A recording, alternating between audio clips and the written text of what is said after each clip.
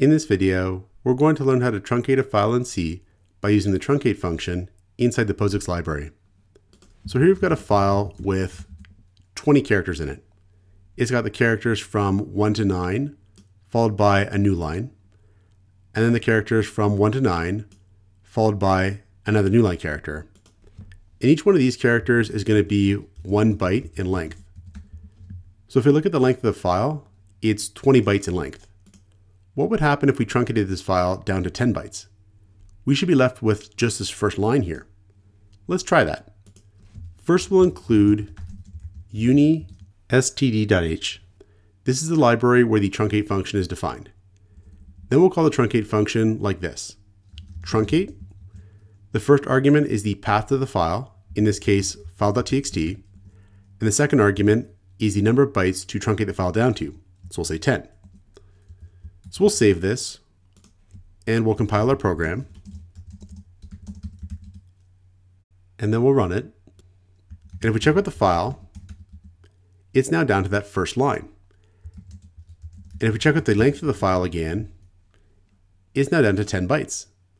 The last modified time is also modified when we call truncate as well.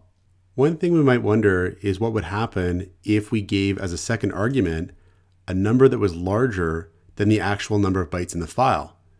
So right now this file has 10 bytes in it.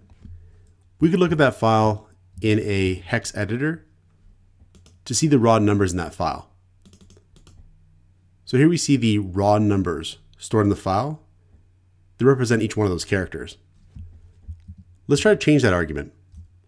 We'll change it to be 50. So here we'll say 50. So we'll save this, we'll recompile our program, and then we'll run it. Now let's open up our file in the hex editor again.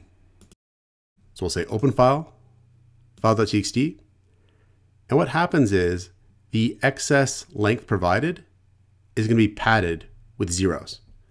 So that's the behavior we'll get in that case. Now, if the function is unsuccessful for some reason, it's going to return -1. If it's successful, it'll return 0. So let's try to detect an error here. We'll say if truncate returns -1, then we'll printf error followed by a new line. So we'll save this and we'll try to open up a file that doesn't exist. So we have no file called badfile.txt in the current directory. So let's recompile our program here and then run it. And now we get error. Now the truncate function will also set the global ERRNO variable that some library functions use. To use that variable, we have to include the ERRNO.h library. This will give us a more specific code as to what went wrong. We can also use the PError function to report the specific error message as well. So down here now, instead of just outputting error, we're going to say printf error code %d \n, and we're going to print out ERRNO. That's the global variable that truncate will set to some specific error code when there's an error. We can also call PError, and PError is going to output a more specific error message. And the string we provide here is going to be a prefix that's added onto that error message. So we'll save this, we'll recompile our program and run it. And now we get error code 2, and we get this nice error message, error, no such file or directory.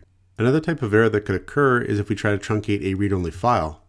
So here we've got a file called readonly.txt, and that file has been set to be read-only. Let's try to truncate that file here. So truncate readonly.txt. We'll recompile our program and we'll run it. And notice now that the error code is 1 and the error message is operation not permitted. And that's different than what we had before when the file didn't exist. So this is how we can use the truncate function inside the POSIX library to truncate a file in C. Check out portfoliocourses.com, where we'll help you build a portfolio that will impress employers, including courses to help you develop C programming projects.